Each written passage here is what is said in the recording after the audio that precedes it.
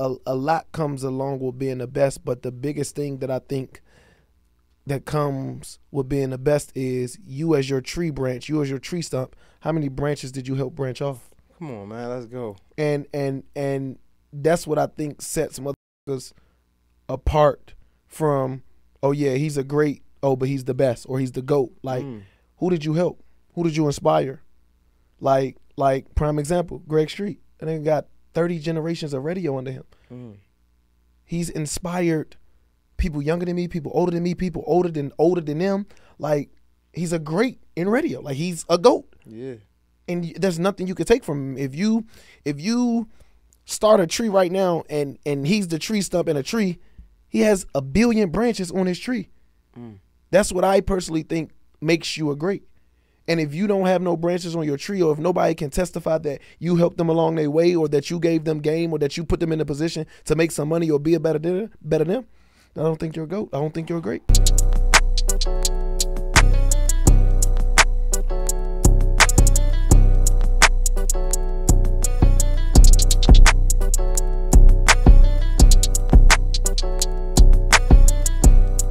Yo, what's poppin'? It's your boy, Mr. J Hill, and welcome to another episode of the J Hill Podcast. But right now, I want to give a special thank you and shout out to our sponsor, that's Top Dog Law. So look, man, if you're suffering from medical malpractice, a slip and fall, especially a car accident, make sure you call my guy Top Dog Law. That's Top Dog Law on Instagram and topdoglaw.com. Look, if you check out his Instagram, you'll see he uploading big checks. I mean, like, every day. I ain't talking about the little ones, the big ones. So shout out to my guy Top Dog Law, topdoglaw.com. Get that money. I know I'm trying to get it. It's so many places to go with you. I've been wanting to have this conversation. It's so close to home for me, especially because, like, just the hosting thing. You kill radio, though. You bodied that, bro. Man. I'm not even gonna lie. Yeah, radio. I've made a stamp thus far. I ain't nowhere near where I need to be as far as my legacy, but it's a great start. It's a great start. It's perfect segue. Let's get into it. Yo, what's pop? You know what time it is? Your boy, Mr. J Hill, J Hill Podcast. This guy right here, oh my God. I mean, self-proclaimed GOAT, but the proof is in the pudding. The writing is on the wall. You know what I'm saying? I'm just saying, I'm going to give you your respect. I mean, broke so many artists. He from the DMV, but he moved to the Atlanta. This is my first time ever doing like a intro, right, Kyron? So, oh wow, I don't really do intros, but this guy, like, you know, I just give him his respect. He moved to the Atlanta and just, I mean, it was up from there. Radio with Streetz. I don't know the numbers down Streetz here. 945. Yeah. I don't know the numbers. Streetz 945, and I mean, it just went crazy from there. Nah, that's a fact, man. I mean, How you God feeling, is dog? good. FlyGuy DC is in the building, man. Absolutely right, man. It's an honor to be here. First and foremost, for you to be one of them ones, like, I done seen the growth. I appreciate it, dog. The elevation of what you're doing, and it's extremely dope. Like, I done seen you've been getting some of the who's. Appreciate that. Like, the people you are interviewing are highly qualified and et cetera. So salute to you on everything that you have going on over here, man. I appreciate that. And that's kind of goes into my segue. I was going to ask you, we always call ourselves the GOAT, or the good ones, or the ones that deserve it, right? And people don't question it. But GOAT is greatest of all time. Can it be multiple GOATs? Yeah, I think it could be multiple GOATs. But I think you have to allow the people to dictate that, and then you condone it, if that makes sense. Like, let's say Jordan, let's say LeBron. Right. If they would have started out calling themselves the GOAT, I mean, it's cool because it's you being confident in yourself. But when the people call you that, yeah, and then you run with it, that's a whole different conversation. Nah, so I just think as long as the people and the community and your peers and other people in your workforce and other people that look up to you and everybody of that nature call you that, then I think it's cool. Like, I think if I would have came in the game, or even now, if I would have started calling myself that and nobody would back it, or the community didn't do it first, or the people didn't call me that first, I don't think it'll be taken how it's taken now. Like, because not one person has ever questioned anybody saying that or me saying it. So, but if I would have came out the gate, yeah, I'm the GOAT with no experience, no proof, nothing showing for it, then niggas would be like, what the fuck do you think this is? Yeah, no resume, right? Agreed. I feel like I want to start from the beginning, almost like a biography. Man, we might be here for a second. That's cool. I got nothing but time, man. This long overdue. Yo, what made you move to Atlanta in the first place? 15 years old, oldest of 5. My mom wanted to move from D.C. How old was your mom? My mom at that time, I don't even know. This is super important, though. She was like, what's this, 2015? I was 15. She was probably like 33, 34. Okay. That makes sense, though. Yeah. So she was kind of she was chasing a dream too, kind of? Yeah, I wouldn't even say chasing a dream. I just think she wanted change for me and my younger siblings. Like, I mean, you know how the city is. DC is a immaculate city. Mm-hmm. The DMV is incredible, and there's nothing like home. There will never be anything like home. But growing up, where I grew up at, a lot of motherfuckers don't make it out. And if they make it out, they ain't doing what they supposed to do. Right. So at the time, I really felt the type of way. Like it didn't sit right with me and my mom with her making a decision for probably like 5-6 years. Just because before I moved, like, I'm one of the top basketball players. Football, like, I did everything in DC, recreation, AAU. So now I got to move to a whole nother state, start all over when coaches already got their players, whatever the case may be. So, like, I felt the type of way for a long time. But then after everything started to get emotional, I'm like, oh, I understand. And not that it was better, but it was just different. And at that time, different was good for me. I was 15, 16 years old, 10th grade. Like, different was just needed at that time. Okay, so y'all moved down here. You go to high school. Mm-hmm. When you moved down here at 15, 16, you pretty much like, you know, you from D.C. at this point. Like, you know what I'm saying? Like, you fresh out of D.C., coming to Atlanta. How was it? Like, what was the first thing you thought about? I mean, everything was different. Every single thing was different. The first thing is they dress different. Facts. Talk different. Talk different, yeah. The music is different. So when I first came out here, like, I'm just observing. I'm in school. Mind you, DC, we're Nike boots, we're New Balances, we're Adidas, the colorful ones, not the regular colors, with the sneakers unlaced. Out here, it's more Air Force Ones, Jabos, tall tees at that time. Like, there wasn't even an H&M here when I moved to Georgia. So I'm just like, and being from up top, like, we up top people always dress a certain type of way. So it was just different in that aspect. Then even the lingo was different down here. The music was so different. Like, Atlanta expanded me as a person when it comes to music. Because in DC, all I knew was go-go. Go-go, and maybe what? I mean, of course, the usuals, everybody that's from the city. But, like, outside of that, it was Wayne and go-go. That all I listened to. No, facts. So it was like they just expanded and broadened my horizon when it came to the music aspect. Okay. So when did you get into hosting? 2012, 13-ish. Okay. Yeah, 2012, 13-ish. Transferred. I played college basketball, played high school, played all sports in high school. Went to play basketball in college. I transferred. The school that I transferred to, coach got fired. That was recruiting me the day that I got on campus. They wanted me to be a walk-on, and my pride just wouldn't allow it at that time.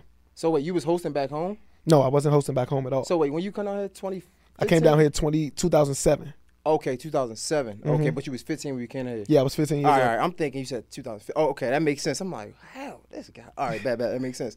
So you start hosting, and like, what is it like? Who was the people you looking at? Was it Kenny Burns? I'm assuming it had to be, right? Nah, to be completely honest, like, I really didn't look up to nobody. Like, if it was just like your big G's. It was niggas that was in DC. Not really as hosts, but they're the lead mic for the go-go bands. Okay, yeah. Okay. But it really wasn't even that, because in DC I wasn't going to the go-go's. I was 15 years old. Yeah.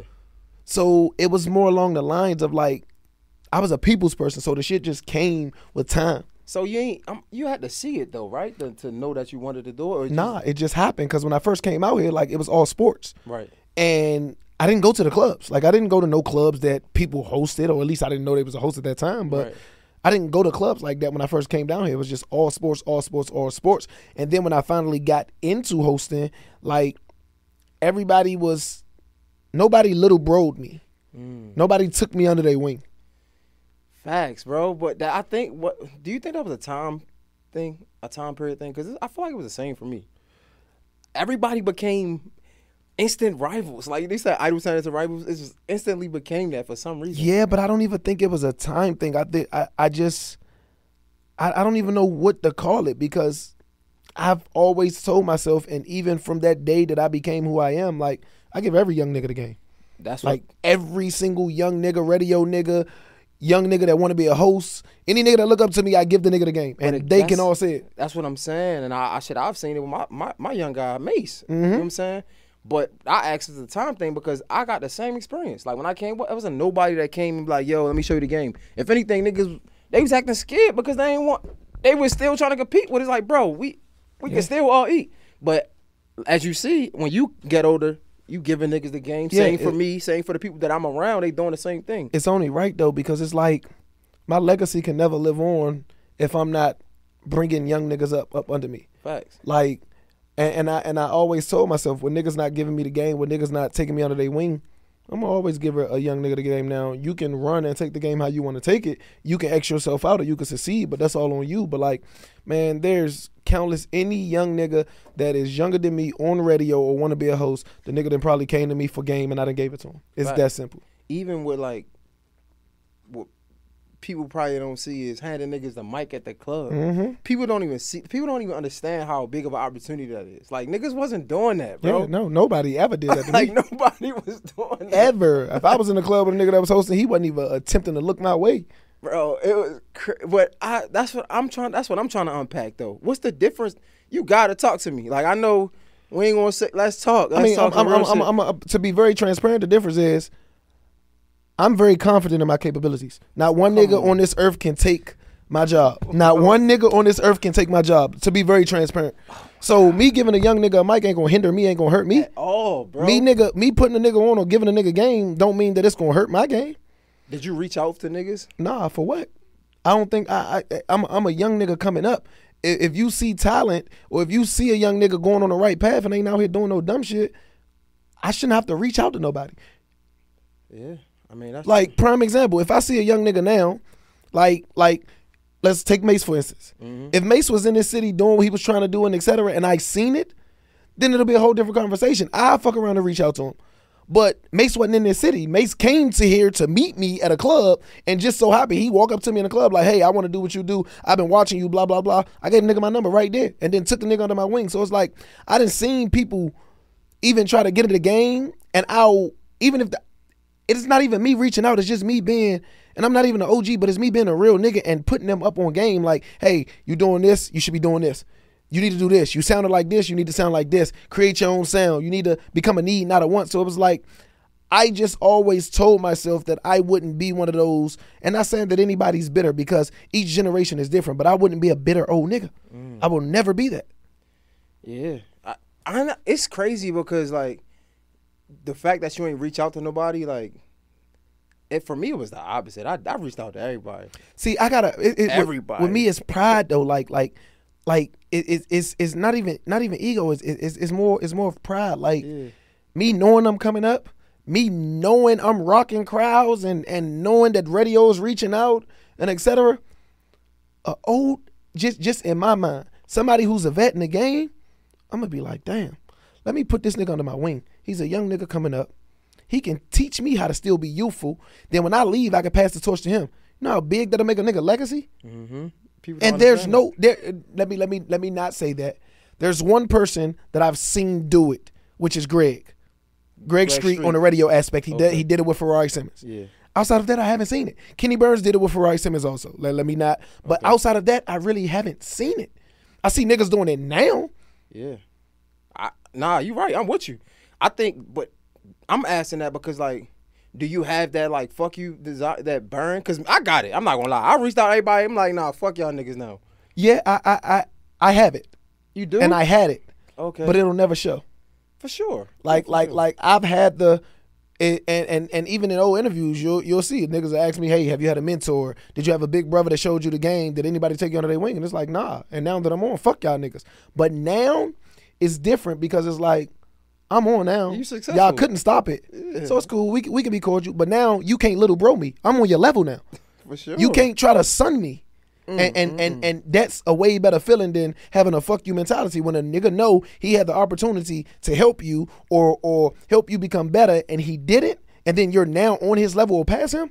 Fuck can a nigga say? Nothing. Everybody always got advice when you come in there, like telling you what you should do. Man, fuck you. I ain't gonna lie.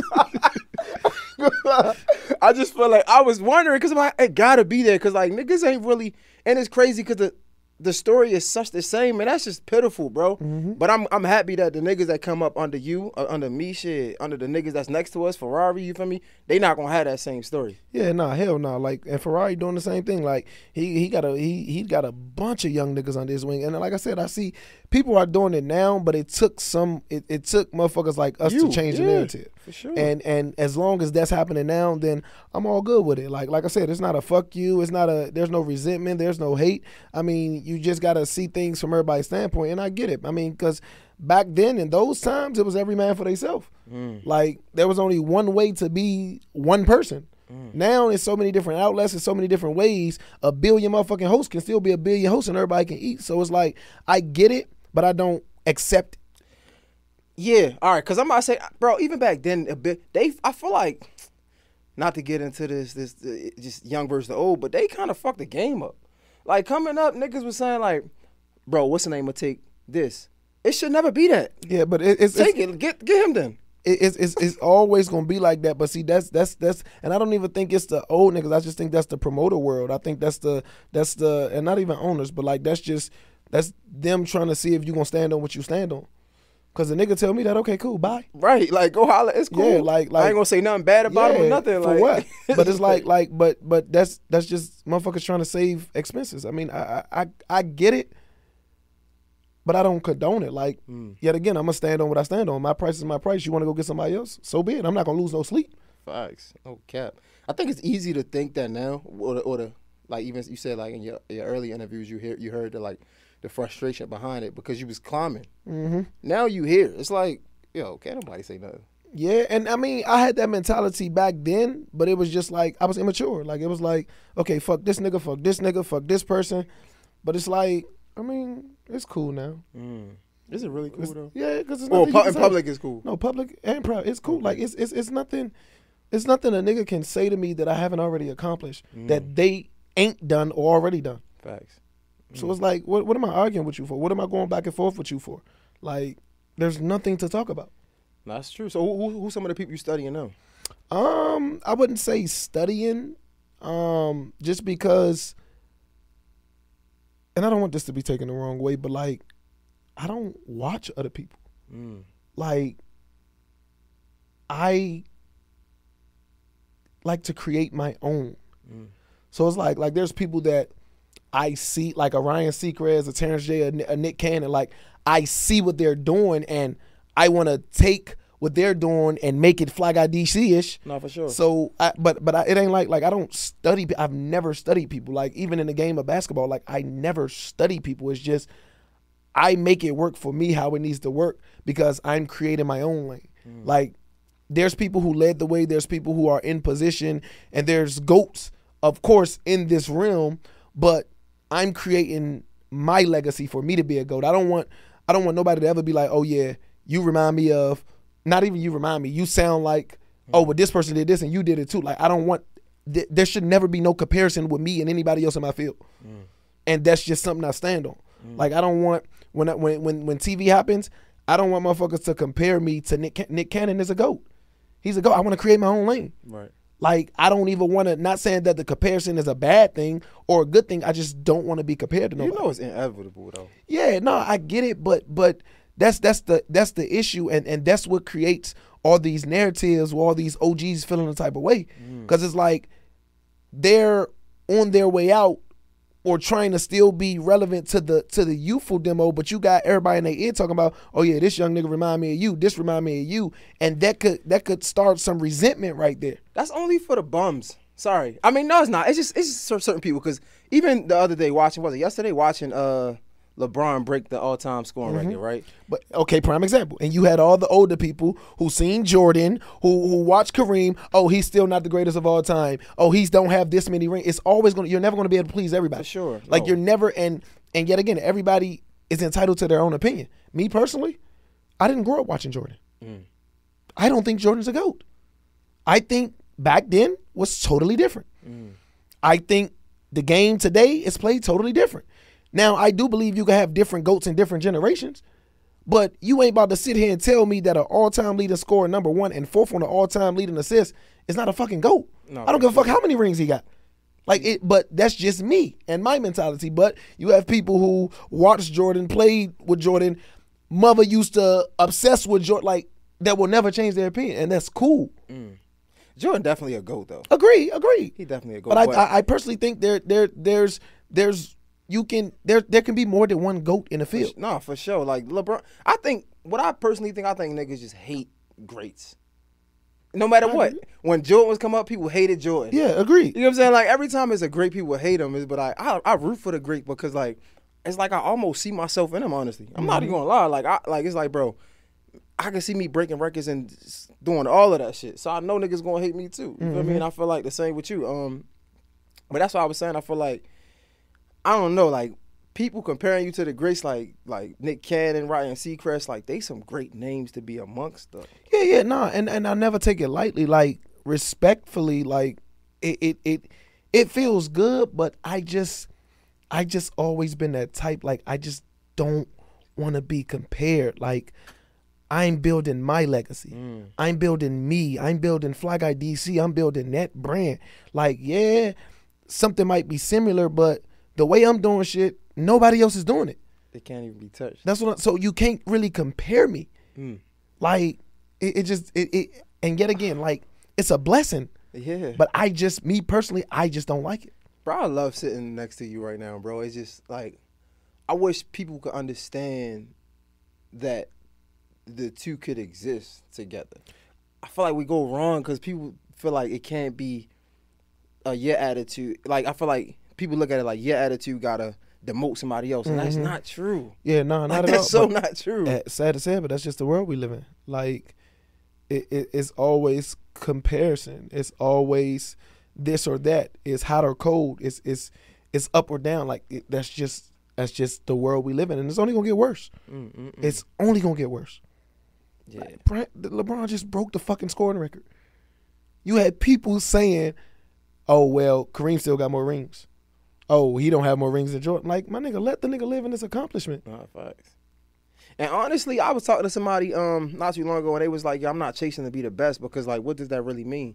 And it made me think, like, I mean, what does it mean, honestly, to be the best? Like, to be the absolute best, because it's always going to be arguably somebody, like people always going to try to debate who is and who is not, right? So what does it mean to be the best?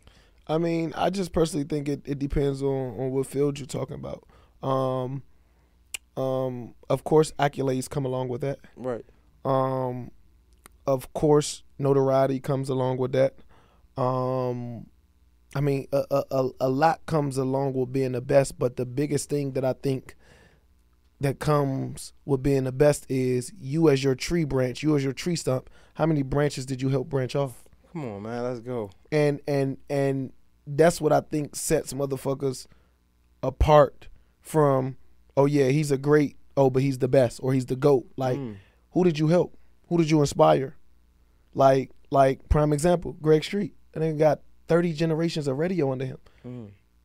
He's inspired people younger than me, people older than me, people older than them. Like, he's a great in radio. Like, he's a GOAT. Yeah. And there's nothing you can take from him.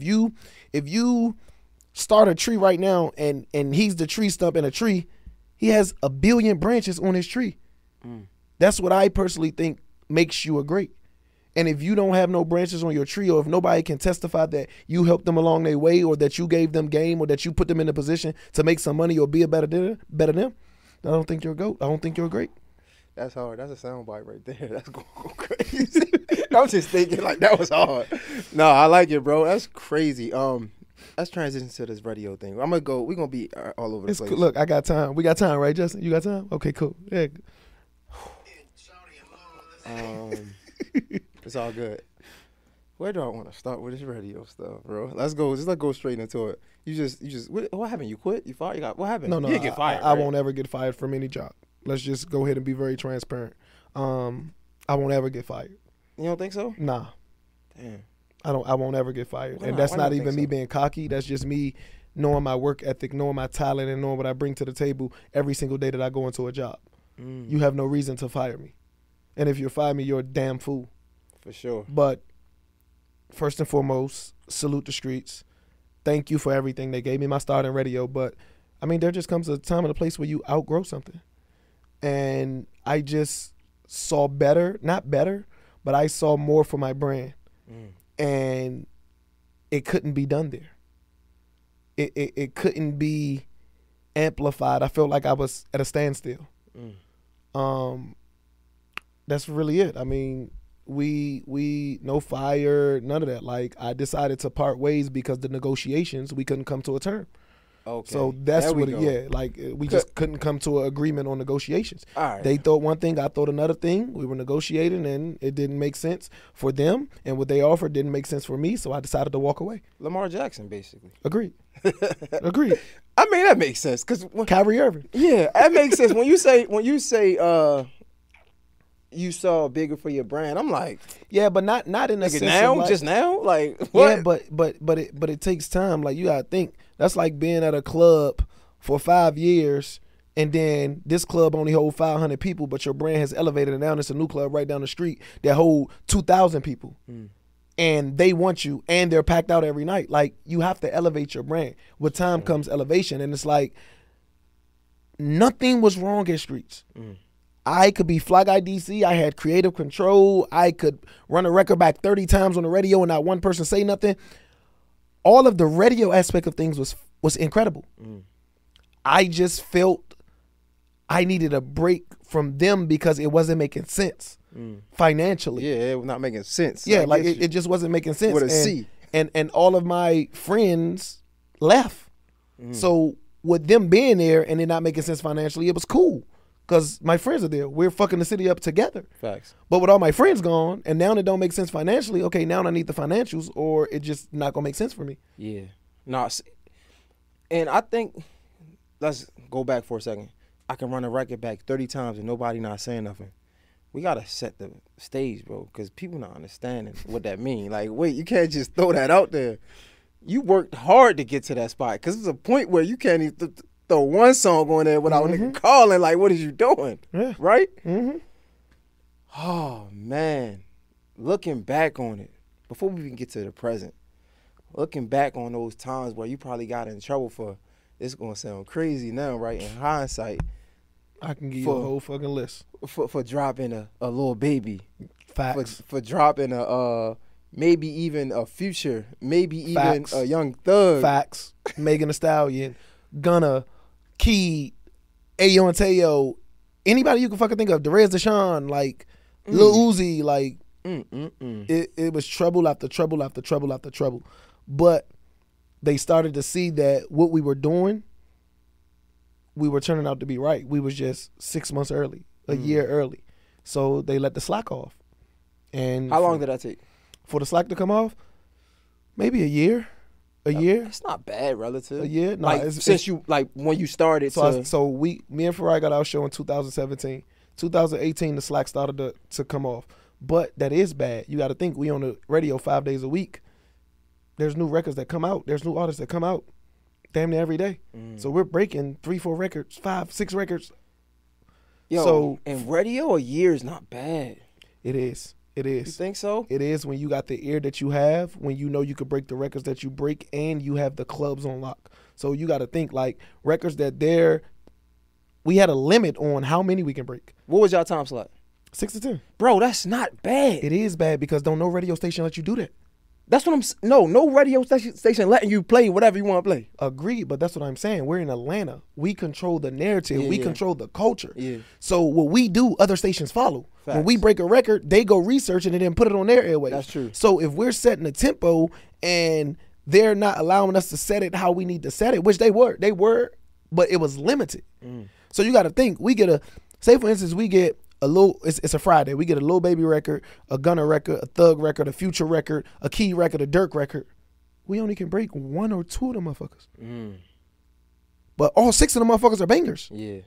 Because you're in the club and you know. But that's the thing. That's what I'm saying. Like, by us being in a club and for it to take a year is long because we proved our track record with the first 3-4 months of breaking records. Yeah, that makes sense. Especially the Atlanta point was gold. That's kind of like, honestly, it's kind of like being in New York at this point. Like, Atlanta is what? I don't know what number. Like number 7. That's crazy. Number 7 in the market. Facts. And then for all those that don't know, it don't even go by what the market is doing. It goes by the population. So the biggest markets, of course, you have LA, New York. Then you got Chicago 3rd. Then you got Dallas. Then you got DC, and then Atlanta 7. But it goes by population rather than the motion that's in the city. And then DC is only top 10 because of a lot of news. Honestly. Yeah. And then the population. Yeah, it's a lot of news radio. When we talk about radio, not even just urban, like it's a lot of news. But nah, that's crazy that you say that because that's a fact, bro. Like, y'all setting the pace for like other stations, especially when we going down the list, number 20, 21, stuff like that. Sheesh, bro. So you gotta think now, without the 2 people that set the pace for the city, not on those airwaves. I mean, but everybody been through it. I hear well, not everybody, but I hear DJ Khaled's story. I didn't even know he was like that. Yeah. He was getting in trouble for breaking records. And I think he might have been doing it overnight, maybe. Yeah. For you to be doing it 6 to 10. We put our job on the line. If we believe in something, we believe in it. And that's the thing. Like, there's plenty of radio personalities that take money. It was never none of that was with us. We like a record, we like it. You can't pay us to break a record. That's another reason why you stayed around so long, though, too. Yeah. Because niggas like, catch you can't. you over. Yeah, like, and niggas know. Like, niggas know they can't pay Neo Ferrari to break a record. Nah, that's for what? Hard. I mean, but also, we got to give some credit to Streetz, though, because aren't they relatively new? I'm not too sure. Yeah, they're like, I mean, out of everybody in Atlanta, they're the North State. Well, no, they're the North station outside of iHeart, but they 10 years, that's new for a radio station, though. And they're on iHeart? No. They independent, right? Yeah. Yeah. Bro, I mean, yeah, y'all had a lot of leeway because I was in Radio 1. It was terrible. I mean, not say that. I still need understood. I ain't never been to Radio 1. I haven't been on Radio 1. Let me not say too much, but shit, I'm gonna have my own shit. Fuck it. But nah, it's just. I mean, Streetz was dope. I mean, it was in a radio vet and a radio Hall of Fame told me that in your radio span, in your life of radio, if you're on a radio, you're going to be at least 4 to 6 stations out your whole radio life. So if that was my first station, I think I excelled with flying colors. For sure. You did that. You went as a dude named YS, Young Scholar. Scholar. No, yeah, he's in like Birmingham, I think. He's fire too. Y'all got to meet, bro. He's great energy, just like Skyler. Yeah, Young Scholar's like YS Baby on Instagram. Oh yeah, they had him. When I took a 2-month break, they had him at the station. Yeah, he was doing 6 to 10. Definitely a pretty dope person too, man. Shout out to my guy. But yeah, bro. I mean, if that's your first one, it's only going up from here. Yeah, so that's why like it ain't no rush. It ain't no I'm chilling. Like, so you liking radio? I mean, of course your experience is way different. I love radio. The community is everything. And being able to touch people over the airwaves and people walking up to me, I listen to you every day. You got me through this, you got me through that. Like, that shit is the greatest feeling ever. So, like, I don't ever want to leave radio. Like, I'm going to be like a Steve Harvey. Like, Nick can't, like, I'm not going to leave radio. Another thing is, they gave you, I think you touched on this, they gave you the freedom to be you, though. Bro, do you understand how good you had? I don't think you understand how good you had it. I get it, but all those perks still don't amount to a person's mental. What you mean? Meaning, like, everything is just like being in a relationship. Everything could be all glitter and gold, but if you're mentally out of it, you're out of it. There's nothing that can remotely bring you back into it. Don't you know how when you hear they be like, what they be saying about the girls, like she's in it, but she's been gone. Yeah, for sure. It's just like that. Like Like she been gone before she break up. Yeah, with you. but so that's just how that was. And like I said, nothing against them. Like I mentally I just couldn't do it. It was too much stress. It's a lot. Like, I mean, just in general, like you've been at Radio 1, that's a corporation, that's a Fortune 500. So even to put it in context or in a better form, a Fortune 500 and you're dealing with an independent black owner. Like there's pros and cons. There's a lot that the outside would never see. And it's not for me to tell, but it just mentally, like it was just draining. And my mental and my stress and my peace is more important than anything that goes on in my fucking life. Yo, this episode is sponsored by The Morning Meetup. Man, shout out to my guy David Shands, man. He's probably one of the few people I know who actually built multiple multi-million-dollar businesses, right? He created The Morning Meetup to help other entrepreneurs do the same thing. Now listen, as an entrepreneur myself, I know how hard it can get, especially when we start making money and we get to like this financial cap that we can't get past. And honestly, let's be real. They say it ain't what you know, it's who you know. We probably can't get past this cap because we either, one, outgrew the people around us, or two, we just being lazy and we ain't in the rooms we need to be in. It's just plain and simple. But trust me, this is your time because The Morning Meetup is that room we got to be in. It's filled with entrepreneurs getting to it. They reading different books every month, right? They holding each other accountable. And it's just honestly just something dope to be a part of. So listen, if you're an entrepreneur and you trying to get to this bag, you trying to flourish more than you've been flourishing now, you got to go to themorningmeetup.com. That's www.themorningmeetup.com and join now. Let's get to it. I see you there. Nah, for sure. Isn't it crazy how big the world is and how, like, so many different spectrums we can stand on, right? People probably looking at you like, man, I would love, because I'm looking at you dropping your interviews on your YouTube, right? Oh, my God. That's it. But see, I know the business side of things. So, like, even if, to be very transparent, like, the FlyGuy DC show, that's trademark, correct? Smart. That's mine. Yeah. The segments, mine. So when I do an interview, you can't tell me I can't upload it to my YouTube. Where did you learn that though? Trademarking it. Just to be completely honest, like I've always been business smart. But like I just know how shit can be because when I first started off as a host, I found a website in my name that wasn't me. So from there, it was just like, okay, let me get my shit together. Let me make sure I trademark, I copyright everything. So like, it's just little stuff. Like even with me leaving radio, every artist that has ever wanted to sit down with me still wants to sit down with me.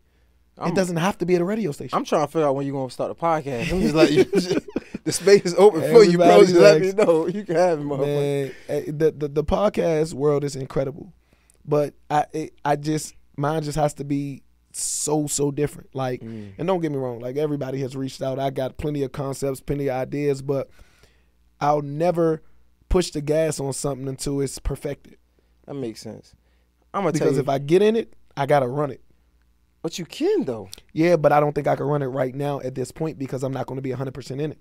My heart is not 100% in podcasts. Okay, all right, that makes sense. Because I'm thinking like as a black independent man, period. I'm not even gonna lie to you. Like I was talking to one of my dudes that he has a business down here. I was like, bro, you gotta holler at FlyGuy DC. I could have easily said me, but I'm just not no hater. And I just, bro, I'm real. Like I give props where it's due. You feel me?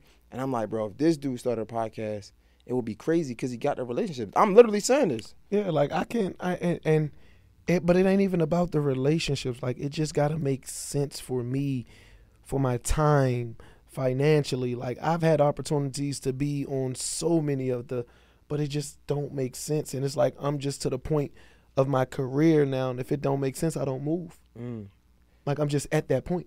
That's interesting that you say that, because like, with the relationships that you have, it could make sense, like a lot of sense. Yeah, it can, but if financially it ain't making sense up front, I don't want nothing to do with it. Why am I calling Lil Durk, Baby, Future, or prime example, on the road? I could have been I could have did a fucking my Isolation Insider. That's something that I did during COVID. Isolation Insider Tour Edition, and interviewed every artist on the road and uploaded it, but or put it on the podcast. But why? Because it's going to get you a bag. Yeah, but no. The bag needs to come. My resume and experience is already there. The bag needs to come, and then I'll show y'all what I can do. Y'all know what I can do. So you wouldn't do that on your own, just independently? No. So you don't then like when somebody pays me to do it, it's not the same. It's not new and it's not fresh.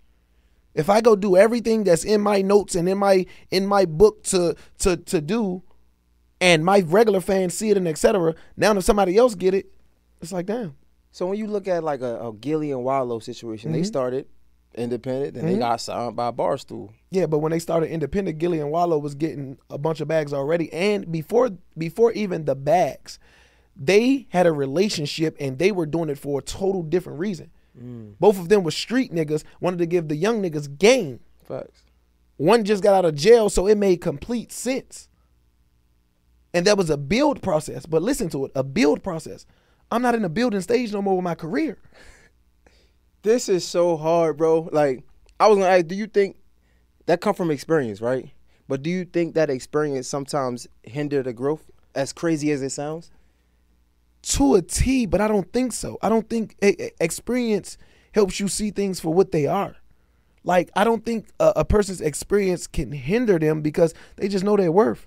And when you stand on principles, then everything is just different. Like, a nigga can't come up to me and be like, yeah, I got $100,000. I need you to start this podcast. I need an episode every week. I need 4 episodes a month. No, my nigga. That's too much of my time. And $100,000 ain't worth it. No, facts. After taxes, after me paying whatever I got to pay, after me buying a studio, after me setting up, paying cameramen, it ain't worth it. Nah, because you're going to lose, man. 100. My point exactly. Yeah. So there's no profit. See, but I asked that because it could, if you did it independently, right? And yeah, you probably will have to do some groundwork. But if you went hard, you could get that thing running in 6 months and you could be making bank just independently. Yeah, but you got to think about it like this. Do I have 6 months to sit on my ass and build a podcast? No. I'm on the road. I still got community stuff. I still do hostings. I don't have 6 months to be scrambling to fulfill a dream that is not even my dream. Facts. That's hard. I love this conversation because like it's hard, bro. Just a little bit about me. Like when I came out here, everybody was like, "You gonna start hosting?" And I ain't gonna lie, I was like, bro, I'm in my own way. It's hard. I can't. So that's what I'm saying. So you can't. I get what you saying.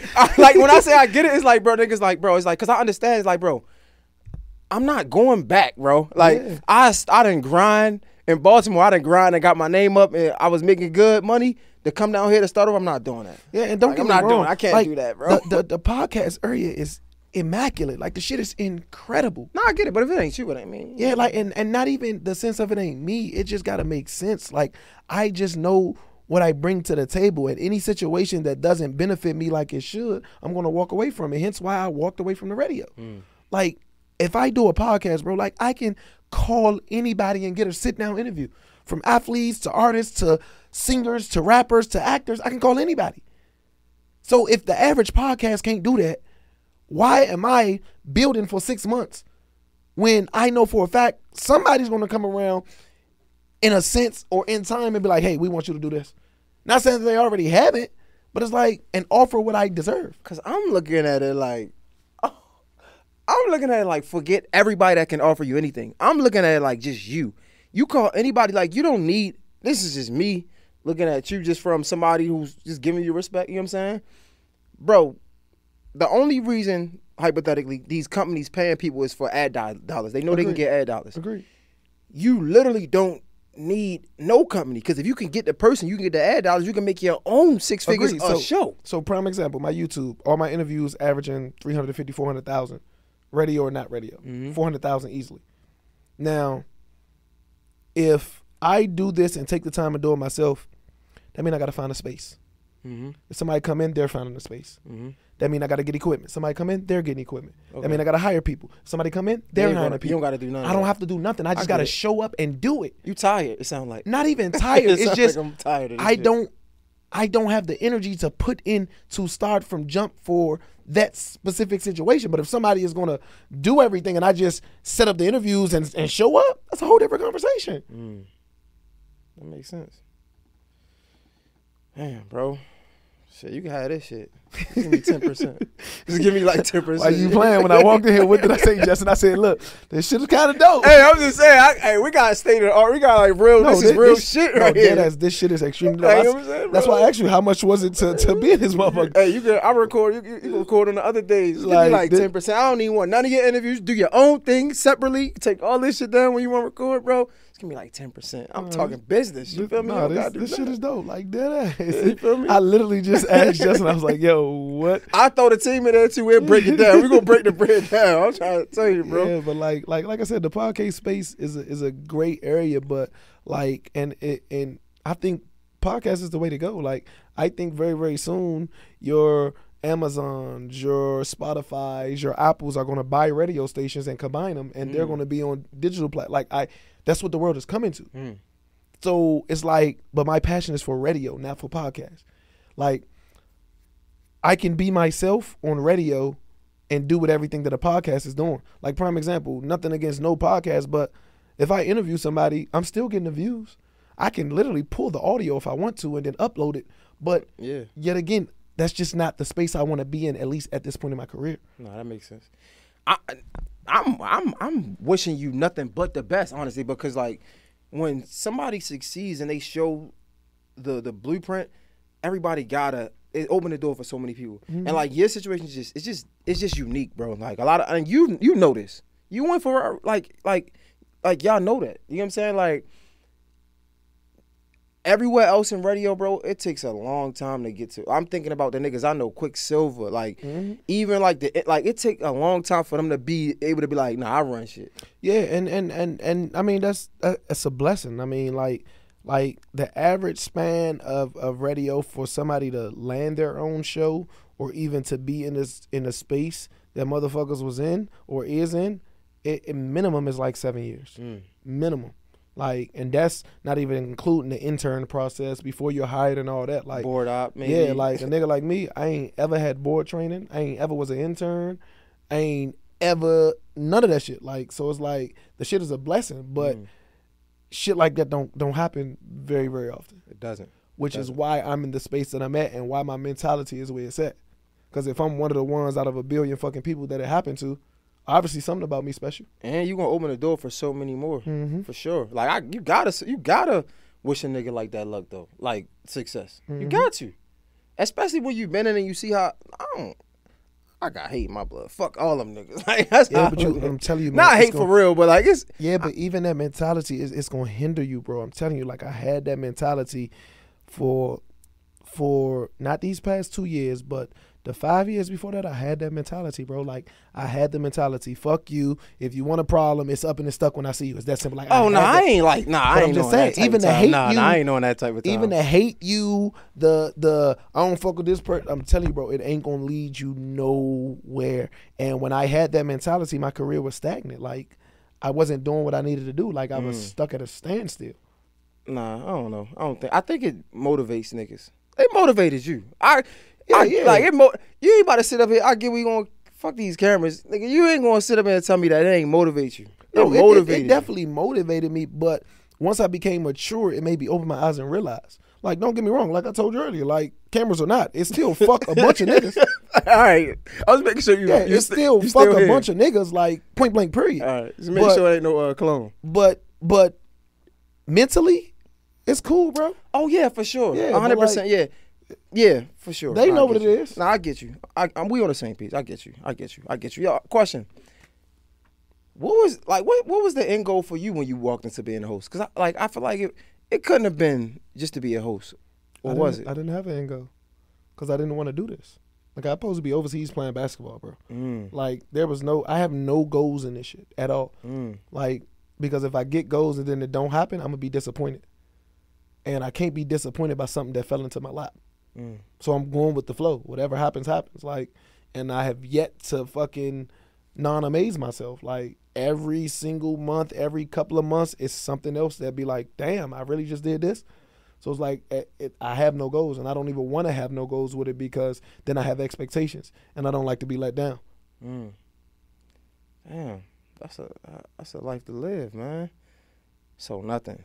It's just whatever happens, you happy for it. Yeah, I mean, of course. I mean, I have wants, but I wouldn't say it's a goal. Like, I want to be on TV, and that's going to happen. I've been on TV before, but, like, I don't have a goal. It's not like I have a board at my house that says I need to be on TV by blah, blah, blah. Like, it's just like TV is going to happen when it's supposed to happen. Like, but outside of that, like, there's nothing that, I mean, and I wouldn't even say this is a goal, but syndication and radio, but that's anybody who's on radio. Like, it was, right? Yeah, like. And you found out they raping you. To a T, but yet again, that's when you don't stand on principles. Yeah, you can't get raped if you stand on principles and you know your worth. Yeah, no, that's a fact. And if you worthy of something, they only raping the ones they can rape. Yeah, but that's what I'm saying. But even if a nigga is worthy of syndication and he getting raped, that's an issue because you're syndicated for a reason. Mm-hmm. But the way radio, they try to finesse. They like, all right, bet this. We know everybody wants syndication, so we gonna save money by not hiring people in every market, and we gonna just have one person work all the markets, and it's a finesse. Yeah, it's a finesse to a T. But if that person is built to stand in that market and is actually touching that market, then it makes all the sense. Like, prime example, Streetz. They got a station in Charlotte. They got a station in Albany, Georgia, Virginia, and they got a station in Chicago. There's nobody on air in none of those stations but Charlotte. And there was only one person on air. He does 2 to 6. Everything else is just all music. So it ain't hurting the station to add.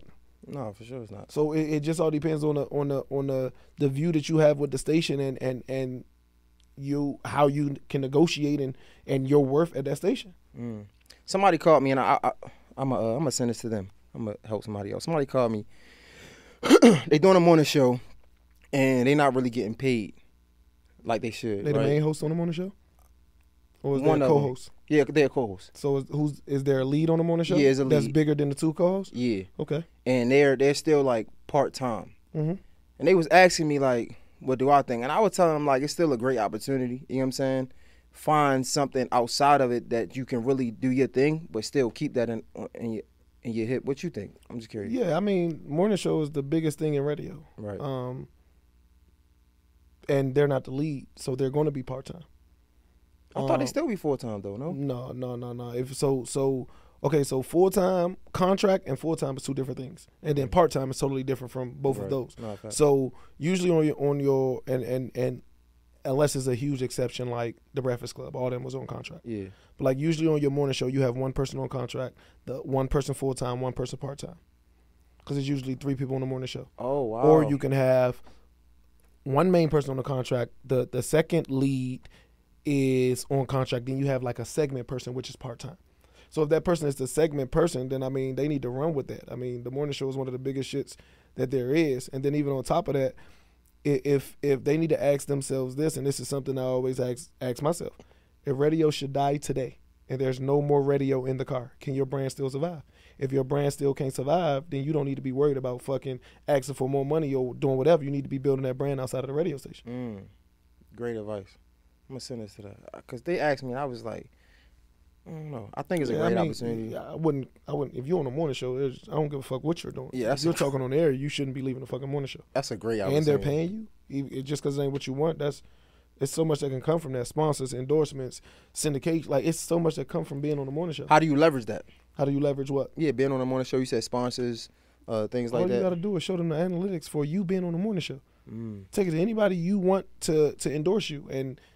But you can't promote them on a station without the station getting paid from it, right? Because that's what they got. That's why your endorsement got to include the station. See, people don't know the business side of things, Facts. bro. Like, that's a fact. Whenever I got something done with Streetz, best believe FlyGuy DC price was inside of that. And they know it. Like, but it's common sense.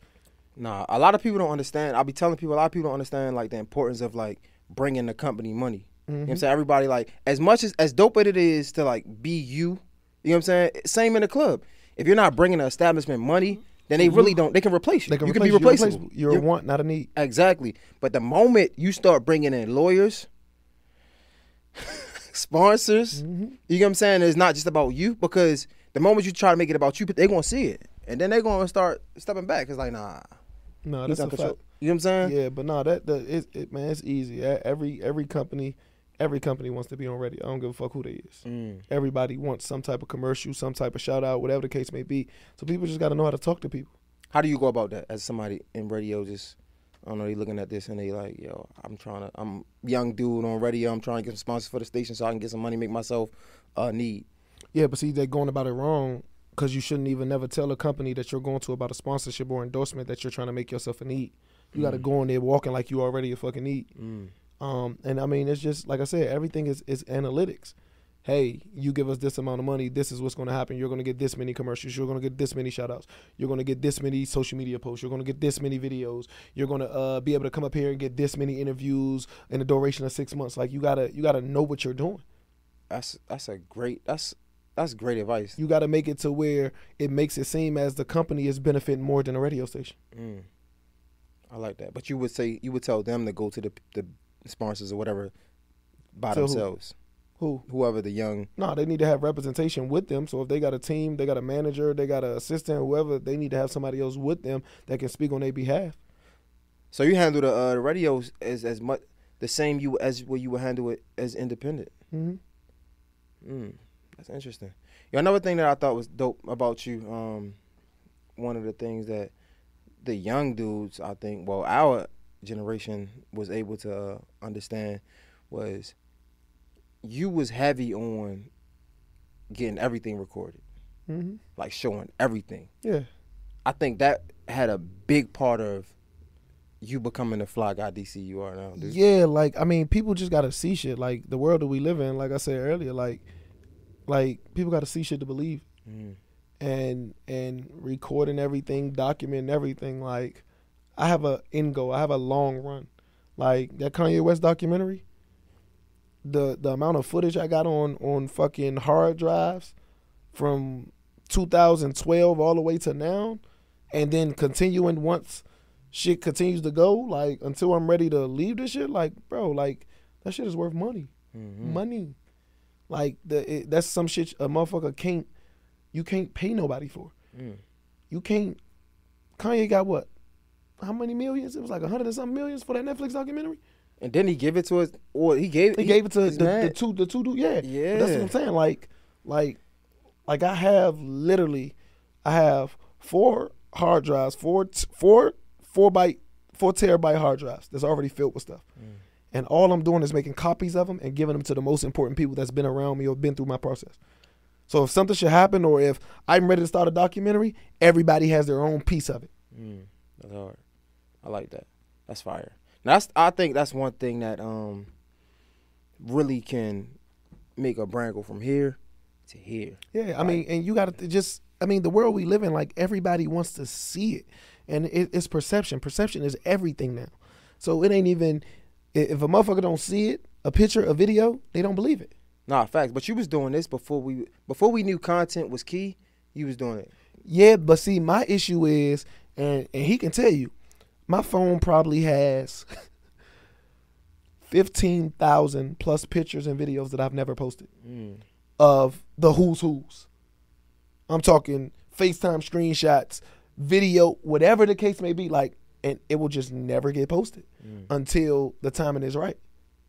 Like, I'm sitting on so much stuff from, I'm talking about Uzi before Uzi was Uzi, like Gunna Baby before Baby was, like, it will just never get posted. Do you sometimes downplay your celebrity? What you mean? Like, neglect who you are, like don't understand the impact that you have to the culture. So I understand the impact, but I wouldn't say because I don't look at myself as a fucking celebrity. I would never look at myself as that. Like, I'm too touchable. I'm too reachable. And when people can touch you and reach you, you can't be that. And that's how I always want to keep myself. Like, I don't want to be a fucking celebrity. Somebody who's very important, yeah, but I just don't like that word celebrity. And you will not ever hear me call myself that. Ever. I'm not a celebrity host. I'm not a celebrity radio person. None of that. I'm a host. I'm a radio personality. Like, that's just, I personally don't like that word unless you're like a A-lister.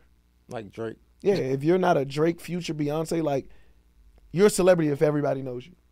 Everybody's never going to know a radio personality. So that means I'm always going to be working. Charlamagne is one of the biggest radio personalities and everybody still don't know him. So it's like and then yet again, I'm reachable. people can touch me, people can relate, and that's the biggest thing. So, But even in that, do you like when I say downplay your celebrity? Because a lot of we see this with a lot of artists, right? They get hot, they still hanging in the hood, like they still the dude from yesterday when they got a hit today, mm-hmm. and that ain't really. I don't want to say that ain't cool, but like, bro, like people are hating now. Like you have, like it's a reason for people to hate on you. They're saying with you. So like, not even just the word celebrity, but just downplaying who you are. Like, it's so many people that want what you got. Yeah, but it's a way that you move and it's a way you go about everything. Like me personally, I'm always gonna stay the same nigga. I still go to the South Side. I still do stuff on the South Side. Like I still touch people who knew me from day one all the way till now. But I'll never change on motherfuckers. Like you'll never hear me talking down on a motherfucker or not. Like that's what I mean by relatable. Like you'll never hear me, somebody who went to school with me, downplaying them or something like that. Like that's where all that animosity and stuff be coming from. Like I'm too real and too solid of a person for some fluke shit that happened to me, at least in this day and age right now. Bro, you out your motherfucking mind. You think niggas ain't hating just because you? But it niggas is hating. I completely 1000% agree with niggas are hating. But a nigga hating and a nigga respecting is two totally different things.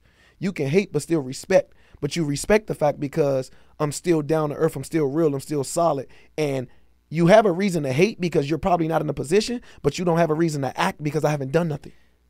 Man, I don't like. I get what you're saying. I understand. But it's some cruddy motherfuckers out here, bro. It is, bro. But it's and all niggas about, niggas will think because niggas will think just because you with Future, you got $1 million in your pocket. You know this, bro. It's all about how you treat people and how you carry yourself in the perception, bro. I'm telling you, a nigga will not ever think I got $1 million in my pocket no matter who I'm with. First off, I don't wear diamonds. All my jewelry is all gold. I don't walk around here flashing money no matter how much fucking money I got. I don't walk around flaunting and showing off my cars no matter how many cars. Like, I don't move how a nigga with money moves. I don't flex or finesse stuff just to look good to the public's eye. Like a bunch of these other motherfuckers. Like, you're not going to see me on Instagram or posting a picture with $100,000 for what? That's making myself a target. No, you're not going to see me walking with wads of money. That's not me. No, fact. It will never be me. Nigga, I carry credit card. I don't even carry cash. I got a fucking 800 credit score. What am I carrying cash for? So, like, I just know how to move to where and in this world we living in, there's plenty of people who are out their brains. But I don't move like I want something to happen to me. Right. I move very strategically. You're not looking for it. Yeah, because a nigga gonna look at me and be like, oh, okay. But then see another nigga who hosts just like me or who's a DJ or whatever the case may be. Oh, this nigga got all diamonds in his chain. This nigga got on an iced out watch. This nigga got on Gucci shoes. This nigga got a Louis book bag. This nigga, like, that's attracting attention. I don't attract attention. So how do you, like, what do you think about securing yourself then? Like, as far as a pistol or security? Both. Okay, so with security, that makes me untouchable. I'm not relatable. If I start walking around with security, now I'm too Hollywood. That gives a nigga the even more reason to hate. So now when you're not with your security, that's when shit usually happens. It's crazy because I've heard this argument before, right? But it's another side. So I've heard Peasy. I was talking to him, Peasy, and he was like, "Yo, sometimes security bring the problems." Agree. Right? People having security sometimes that make people want to do something to you. Yeah, because you gotta think. I'm walking around Southside or my old hood in DC, and I got security with me, and niggas are walking up to me that I know, but my security don't know. The stigma of the security already is like, hey, my nigga, back the fuck up, whatever the case may be. Like, a security can say something to rub somebody completely wrong, and it goes left from there. A security don't know everybody that I know. A security can't tell me who I want to allow up to me and et cetera. So it's like, I just don't ever want to, yet again, I'm not a celebrity. I want to move to where I'm walking down the street, a motherfucker, I'm in the grocery store. Hey, you read to my kids today. You read my son's school today. Yes, come on, let's take a pic. Like, I want to be relatable. I'm touching the people, so I'm a people's person. When you're a people's person, it's very rare something happens to you. So what you think about this then? I was talking to Simba because this is the other side of it. It's the homie. And I think both sides are valid. Like, I think you're right. But he had said something that was that was interesting. And he was saying like basically you got to secure yourself at all times. This is what he said. Can't just pull up to your podcast by myself at this point. I have to pull up a certain way. There's certain events that we gonna go to where I might not be able to pull up how I pulled up today. We might be more deep, 3, 4, 5, 6 security guards. You know what I'm saying? It changes as you grow, but you gotta protect yourself at all costs. So even if you ain't got money for a security guard, you can still secure yourself. You can still, okay, I'm gonna get to the venue 15 minutes before I need to perform. I'm gonna park my car around the corner from the club and call the truck, and me and all my homies gonna get in the truck. Then, after I'm done performing, homie got the truck waiting outside. So, as soon as we done taking pictures and everything, we could jump back in the car. He could pull us right around the corner where nobody got to see the car and people I want to see me in is at. What you think? So I agree 1,000%, but I just said this earlier in a progress report. They asked me, what was the question they asked me? They asked me, I forgot what they asked me, but my response was damn near the same. Like I move totally different. Like so to the first question, I agree with him 1,000%. But Simba's an artist. Simba has jury. No, all my jury is gold, bro. Yeah. But the average mind don't think about it. But you go ahead and take his diamond chain, his diamond watch. My presidential costs more than his diamond watch and his chain. People don't understand that. But it's not flashy. So, we don't want that shit. That's cool. But he's an artist. He has to move that way. I'm not an artist, and I will not ever compare myself like I'm an artist. I'm a radio personality, an event host, a culture curator. I'm a tastemaker. I'm a young mogul. And a young mogul, that basically means I'm supported by the community, by the streets, by the schools, by the clubs, by the industry. So it's like I'm touching every single demo as a people's person. Why would you want to do something? If you decide to, now you're going to have problems with the street niggas in the city. I like that. And most importantly, God, to be honest, though. Agreed. Yeah. Highly agreed. Yeah, that's first and foremost, because like at that point, like when you doing positive, I get it. I'm with you though. I'm with you. When you doing positive, it's like, bro, if something happened to me, then it was God playing. I'm not bringing no negative energy into the universe. Like I'm not out here robbing niggas. I'm not out here scamming niggas. There's no negative energy about me that I'm bringing into the universe. The most negative thing a motherfucker might say is I'm arrogant, or I'm an asshole. But I'm not bringing that energy into the universe to where it's really hurting people or hindering people or making people do dumb shit. Yeah, no, and even if somebody say you arrogant, like that's a me thing, not a you thing. Yeah, honestly, like, agreed. That don't have nothing to do with you. Like, But then but see, I had to learn. Me being that way can stroke somebody's insecurities.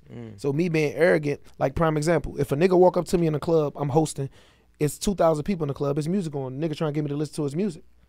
My response ain't worried about no artist right now, bro. Yeah. I'm working right now. But I had to learn that my aura and the way I respond can make a nigga feel the type of way. Facts. So I changed the way I respond. But yet again, that comes with growth. So like the old me, a nigga walk up to me in the club, hey bro, listen to this. Hey bro, I'm an artist. My old response, my nigga, don't you see I'm working? But with growth, it's like now the nigga come up to me now, hey bro, I'm working right now. Holler at somebody on my team. Go holler at this person. You an artist? Go talk to the DJ, bro. Holler at me when the club over. Like, but it comes with time. I always blame the DJ, like, bro, I ain't gonna, I'm just the guy on the mic, bro. Yeah, like so it's like I've learned like you can talk to people a certain way to where it's not they won't feel a type of way. Not for sure. And that's where most people come into problems at. Like I'm still learning like there's a way to talk to people. Like even my team, even friends, like there's just a way to have a conversation. Even if you don't want to or you do, like it's just a way, and the way you go about it can determine everything that happens for the next fucking 3, 4, 5 days. No, you're right, bro. And especially like when you're dealing with people, because you just never know who, if they're not in a position right now, who will be in a position. Who will be in a position, yeah. You don't want to burn no bridges. It's been so many times I told myself, oh my God, thank God I helped this person out. Because like I was the big guy and then like their shit surpassed me, but because I was nice, they came back like, yo, Yeah. oh, you be Nah, but that shit, bro, tables turn. Ain't nobody on top forever. tables turn like Nobody's on top forever. And that's the thing that motherfuckers need to understand. Like, I wanted to get into like some personal stuff, like not really personal, but like feelings. come on, man, we got nothing but time. You damn near from Atlanta now. You can say that Atlanta's my home too. Yeah. We lost a lot of artists, bro. And, you know, this is just the question that just came up because like, I was in Baltimore and like we would lose people that was like popular, but they wasn't like super popular because Atlanta is Atlanta. And like it would hurt me because like I seen a piece of me in them, if that makes sense. Like they were successful. I seen they was on their way up and like I'm amongst them. I can only imagine how you feel coming up with these guys. Some of these guys got their first breakthrough you. You know what I'm saying? You was one of the first interviews, one of the first people breaking the music. And when you see them pass, how does that affect you mentally and emotionally, honestly? I mean, that shit takes a toll. Like, tremendously.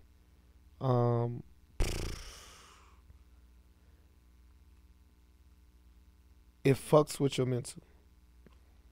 But you gotta learn how to cope with things. I literally just was asked this too, but my coping method is just different. The luxury that I have with having these attachments or knowing these people or being a part of their process or just crossing their paths one day, like I have memories with motherfuckers. So like, yet again, like I told you in my phone, there's 15,000 plus. I got FaceTime screenshots, videos, pictures, text messages with damn near anybody you could think of. So it's like when I do get down or when something hits me or when something happens, I just go look at the positive. So like still current to this day, like I can pull up my phone. Let me see my phone. I can pull up my phone and when I tell you I still got like, I'm talking full fucking threads of like, let's see, Trouble. Look how many threads I got with Trouble.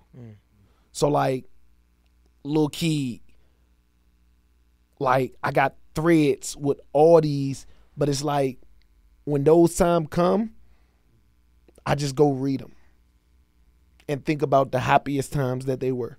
Like I go look at fucking videos of us doing dumb shit, us outside of me working and them working, kicking it, like shit like that to help cope with everything. So it's like I just have a different way of coping with things. So, like even Thug and Lucci, like what everything's going on with both of them right now. Like I love both of them motherfuckers to death. Like seeing everything happening, like I know I can't talk to niggas right now, so I'll go look at an interview or something, or go read the whole thread from start to end when I first met them all the way to current. So it's just like, those are my way of coping with things. But what about like, I know with me it was definitely a part where it was like discouraging because it's like, bro, if this is happening to him, god damn, like you ever get discouraged when you see so many positive people passing away and it's like, yo, like if this could happen to them, it could damn sure happen to me. Yeah, I do. But one thing I always been told, if it's your time and the man is ready for you upstairs, there's nothing you could do about it. And it's like, me personally, when it happens, like the shit is draining. And I just know me, like, if something was to happen, like I felt like I fulfilled everything I could possibly fulfill in the time that I have.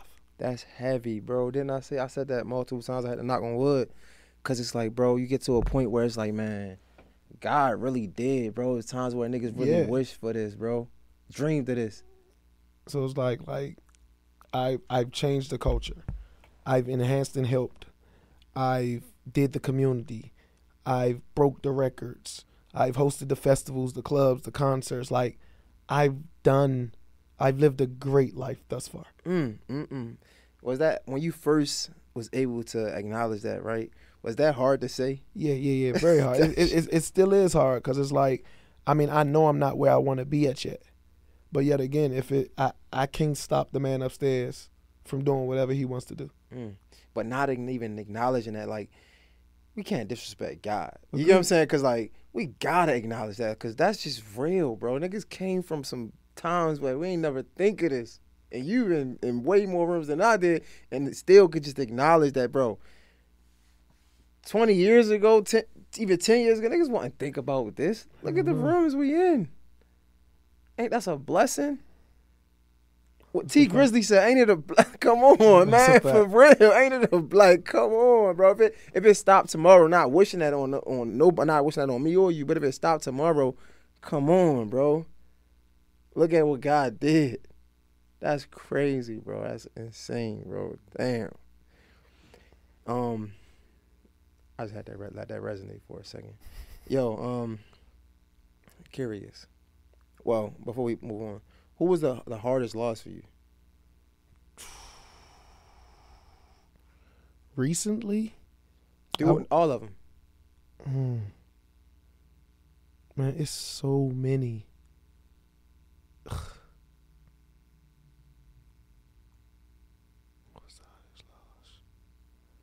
I would have to say Trouble. Me and Trouble, like I talk to Trouble damn near every other day. Like about anything non-work related. Like I talk to Trouble. I was with Trouble often.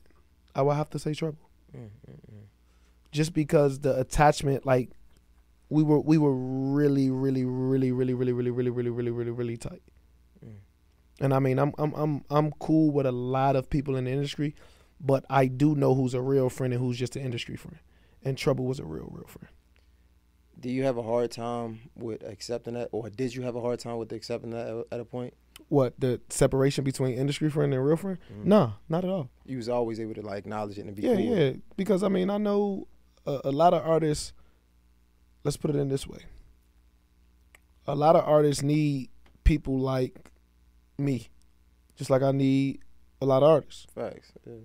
But there's just, I'm very observant, and there's just plenty of things that I can observe to determine if you're going to be a real friend or industry friend. Like from conversations to what's needed, what's done, who's checking up on who, like little stuff like that. So like me coming in this industry, like I knew not to get my feelings involved in to when it's an industry friend or a real friend.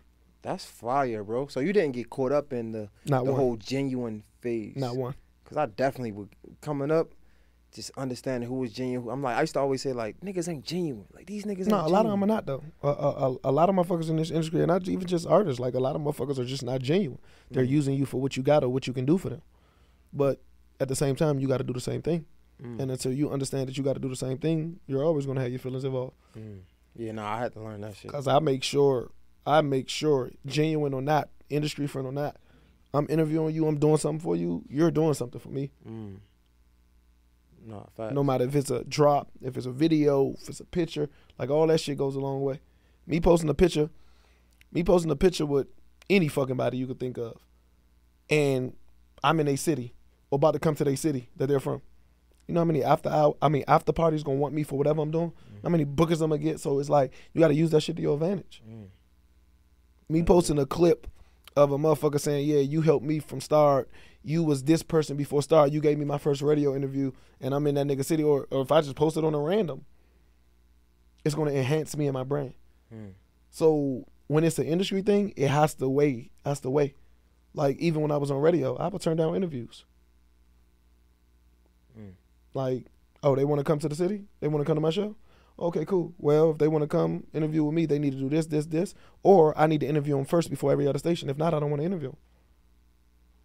That's smart. Just understanding the business. Like, yeah. That's smart. Because a nigga do 50 interviews and then come to you on the 51st interview, even though my shit be different, my questions be different, but it's like, damn, bro, I've been sitting in interviews all day. Now I ain't got the energy I need. So bring them to me first, so I don't want to interview them. That's a fact, bro. That's so real. That's so real. And even if your interview is different, shit, if they didn't drop the 1,000 already, it's like I'm already behind the curve. Yeah, behind. Yeah, nah, fact. Yo, what was the biggest highlight of your career, you think?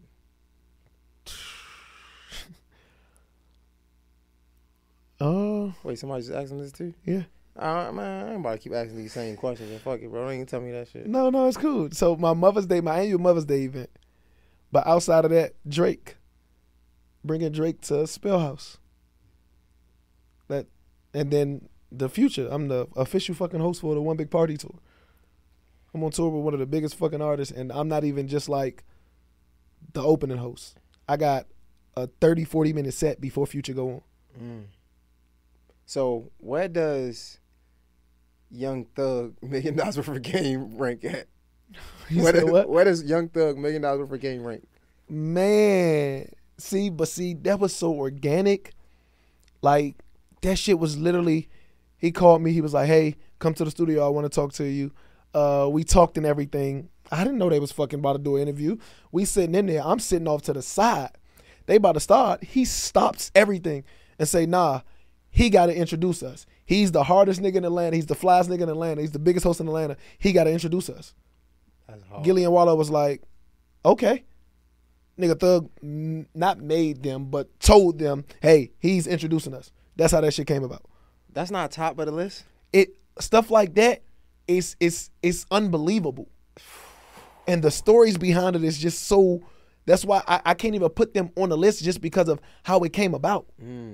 Like if he would have called me and be like, hey, you about to introduce us, that could have been on the list. Okay. But it was so organic and so, it wasn't even supposed to happen. Yeah.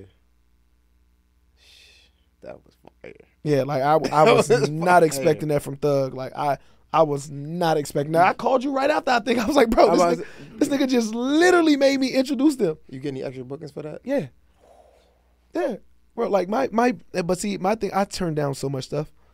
Like I turned down so much stuff just because like I'm a quality over quantity person. Nah, fact. So like I turned down so much stuff. But like I heard you charging like $10,000. It's like, let me stop. Chill out. It wasn't like, too far from it, but like I literally like little shit like that shit just goes a long way because it's like it be so unexpected. Like, and those are the best times when it's unexpected, and like that's how I know what's genuine and what's not.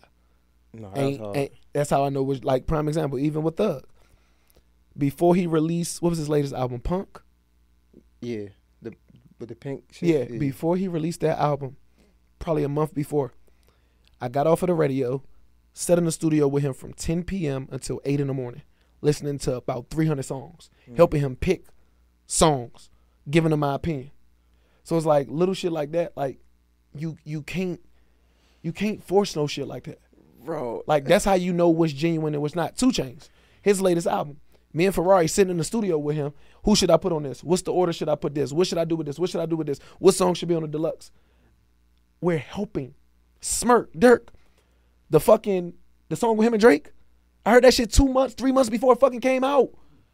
He was supposed to go do the video in Barbados with with Drake. The nigga, I still got the messages in my phone. Nigga let me hear it. I'm like, Dirk, that shit is a hit. He like, man, I don't know. My verse wasn't long enough. Blah, blah, blah, blah, blah. I still have the messages. Me and Rory breaking it on air. Dirk is checking in like, yo, what the record doing? We like, my nigga, we told you this shit is out of here. 2-3 days in. How the record doing? This shit is out of here, bro. Like, but that's how you know shit is genuine and shit isn't genuine. Like, when you allow me to be in a space and reap benefits that nobody else would usually reap, that's how I know. That's how I can separate genuine from just industry. So like the Dirk letting me hear a song, sending me the song before it's even out, that I can fucking leak, show trust. Thug letting me hear his whole fucking catalog, 300 songs, and me not leaking nothing, saying anything, little shit like that. Man, you know what I hear out of all this? Niggas need to move to Atlanta, New York. Like, you gotta be in a room. Because this ain't happening in just a small, like, bro, none of that's happening in Baltimore. None of it. Zero. I'm gonna keep it 1,000. It's happening, but it's happening in D.C. Yeah, not for sure. I always talk about that. I tell niggas all the time. DC, I'm gonna keep it 1,000, bro. This shit happens in every city. Any big city it happens in. You just gotta know when niggas are in town when niggas are on the tour dates are coming there.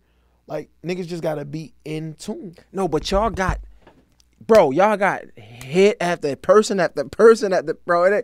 Niggas ain't breaking niggas like that anywhere else. And that's not even DC, not even New York no more. So and look, New York was the mecca of hip hop. Let me tell you how you get them relationships.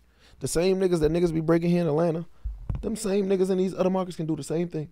Get up on them niggas early. You break them there. It's a track record that shows who breaks songs on radio, your video, timestamps, all of that. Mm-hmm. That's how you build those relationships. How you think I got relationships with everybody else that's not from Atlanta?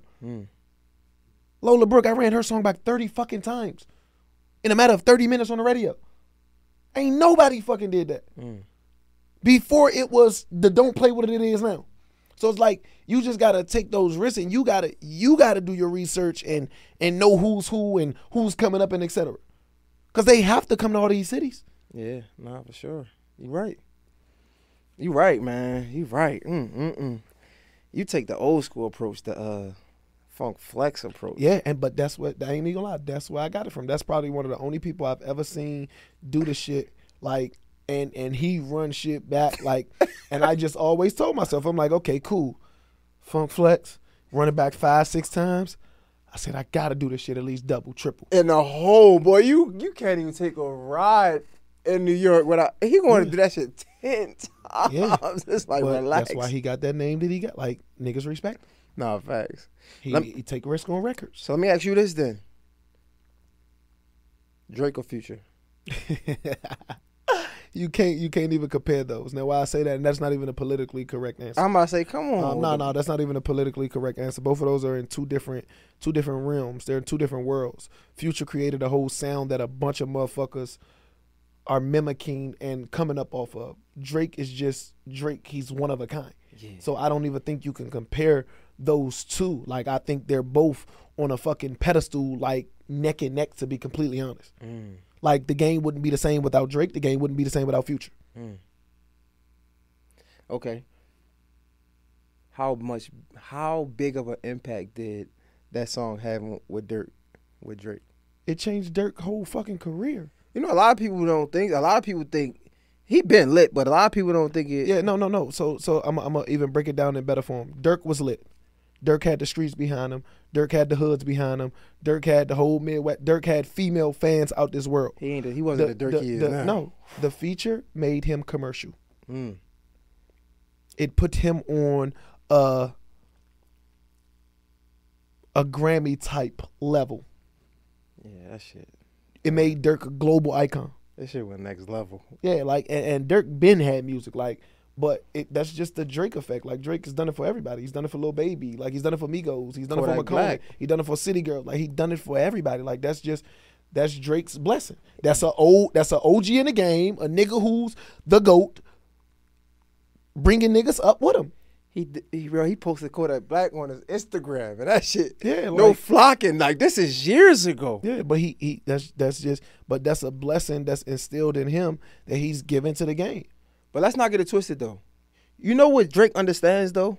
Because just as much as he helping niggas, that's helping him too. Yeah, it's helping him stay youthful. But I transpire back to everything I said earlier.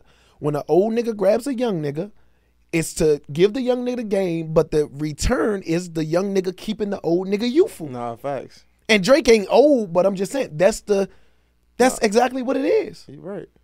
And then you still bring a nigga up with you. In prime example, none of that shit hurting Drake. None of it. That's the perfect person to compare all this shit to. Facts. Oh, facts. It ain't hurting that man at all, and it's helping a young nigga, and it's helping him. Yeah. And people respecting him more because he's bringing up young niggas. That's a fact. Let me ask you this, bro. Get in my hosting bag real quick. You like the host better in a crowd or in a DJ booth when you can control? I've never hosted a DJ booth. I've never hosted. I saw you mess with the controls. You was just at the Future concert in DC. Oh, that's 2-3 minutes. I'm never in the DJ booth ever. Ever. Any host that stands in the DJ booth and stays there, something's wrong with you. You shouldn't be hosting. You should be DJing. Fact. A host should be able to test your crowd, interact with the crowd. The DJ can't move. You're the DJ's eyes. If you're up there with the DJ, how can you interact? How can you see what the DJ can't see? So if I'm in the booth, it's for 2-3 minutes max, and it's probably me telling the DJ something for us to be on the same page. No, facts. Let me ask you this. Now that you got experience under your belt, do you sometimes want to be a DJ? No, No. but I can be a DJ. And if hosting ever dies down, I will be a DJ. I know song selection. And let me say this to where it doesn't disrespect any DJ. The host and the DJ is a team. So like the DJs I work with and majority of the DJs, like they trust me enough to, if they're going left and we need to go right, they'll trust me enough. So song selection, I can help them with, or like prime example, if we in a club and the DJ booth is all the way up top and the DJ can't see, I'm his eyes. So if I feel him going left and I'm like, nah, maybe we need to stay here or go right, he'll listen to me. Yep. Vice versa. Like if I'm going left, I'll listen to him because we're a team. So I know song selection like the back of my hand. I didn't play music and I wouldn't call it DJing because I don't want to disrespect DJs because I'm not a DJ and I don't know how to DJ. I just know song selections. I know how to drag a song, put it in the left cart, press play, blah, blah, blah. I can mix, I can fade, whatever the case may be, but I'm not like a DJ. Right. So I personally, I've done in the club, I've played songs for 30 minutes straight. A DJ, you done seen a DJ can walk out the booth, I'll play 20 minutes of music. Just because I know song selection. But that's just because I know music. And I know what the club likes because I'm in the clubs all the time. But nah, no time soon. I got another, if I want to be in the clubs when I'm 40, I got another 10 years in this hosting shit. Yo, let me ask you this. I feel like hosts should get paid more off their song selection shit. That's just my opinion because sometimes, and maybe not in Atlanta, but sometimes niggas will book okay DJ or incredible host. Yeah. But then they start looking at you when the music ain't right. Because if your brand is bigger than the DJ, that's how it's always going to be. It's like, bro, that's the yeah, but if they book an okay DJ, they're booking you to enhance that DJ. And if you're not enhancing that DJ, then something's wrong. I should be the DJ then. But I get this. These are things that, listen, no cap. I want to watch what you say. Facts. No. I'm talking. No, this is more to the host. This is more. I mean, to the promoter. Yeah. I've been in the club times, and like a nigga be like, yo, tell him what to play. And I'm like, okay, cool, but that's disrespectful to some DJs. Like DJs take their art so serious, and I had to learn that. Like I used to be the one years ago, like, hey, play this. But I had to learn, let them do them, and I feed off of them. No, then there's a time in a party where they're going to feed off of me and be like, hey, where should we go? What should we do? Or send me a text and be like, hey, what you think we should do? What you think about this? And you got to build that repertoire and that relationship because if it's you telling them what to play, ain't no DJ taking that wheel. I don't give a fuck who it is. No, facts. Because it's like, what am I here for? No, that'd be sometimes if you get a new DJ. But a new DJ, but that's when your brand is bigger. Well, a new DJ or a young or a DJ that ain't on your level is gonna kiss your ass to try to get where you're at or to be on your good side. See, and he ain't gonna never last in the game. I ain't talking about kiss. I'm talking about like sometimes like if you get a not new DJ as in just coming up, but like let's say you go somewhere else and the DJ you never worked with before. Mm-hmm. Sometimes niggas be bombing, bro. I'm sorry. Yeah, they do, but you gotta let them bomb, and it's gonna fall on the DJ. If a DJ is bombing, let them bomb. You still do your job and do what you got to do to enhance the crowd. Nah, facts. The DJ could be piss poor ass. If I'm hosting, I guarantee you every motherfucker in there still have a good time. Now the music selection might be bad, but guess what? You hear what I said? Music selection. That ain't got shit to do with me. Nah, facts. I done seen promoters get on the host ass if the music selection is bad. But that's because your brand is probably bigger than that DJ, and they're paying you they're trying to pay you so they can be cheaper with the DJ. Facts. Nah, but it don't beat having both. Just have both.